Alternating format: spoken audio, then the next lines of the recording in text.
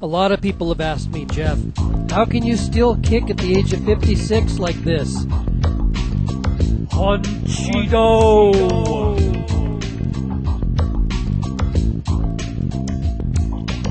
I took these pictures shortly after my 56th birthdays, and the point I'm trying to make is that we all have to prep for the future.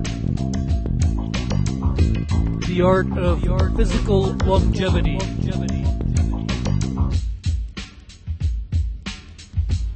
All these exercises are a part of my Haunchido skills.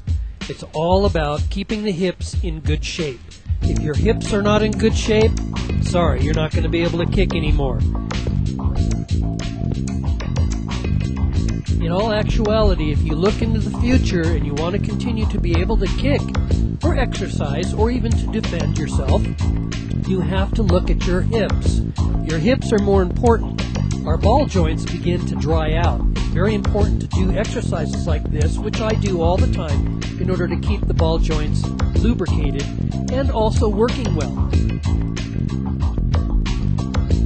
I used to think, the stomach, the core, if you want to look good, then spend all your time looking good. But if you practice keeping your hips in shape and doing the exercises that I'm showing you, you're not going to be a big, bulky, muscular guy, but you will be in shape and you will be able to continue kicking. I am J.Thorval Ellis.